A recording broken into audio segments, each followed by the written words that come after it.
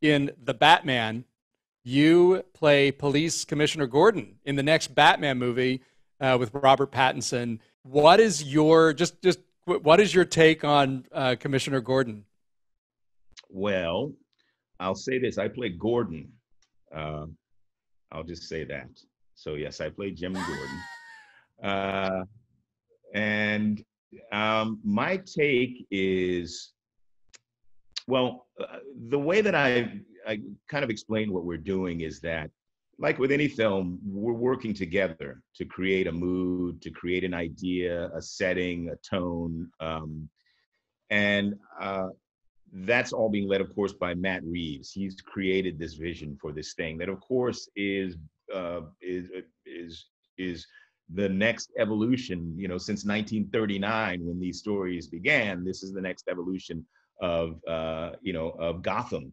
And so I'm working off what Matt, the stage that Matt has provided, and also working off what Robert is doing. And we're trying to create something together that is that's our own, but is also Batman. And so I think if you look at some of the images that that Matt has released, and he would release these things on Twitter, we'd be filming and it like boom, all of a sudden, my phone would start smoking, like holy what, you see, Rob in the suit or the Batmobiles, which like the Batmobile, the shots of the Batmobile, which I read that description of the Batmobile in the script and I was like, yeah, that's it.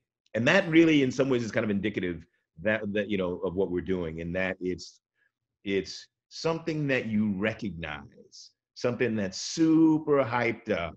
It's like super hemified, that car, but it's also, yeah, of course. So he took these parts and he created the most badass muscle car that you could possibly imagine, but it's grounded in Gotham, it's grounded in Americana.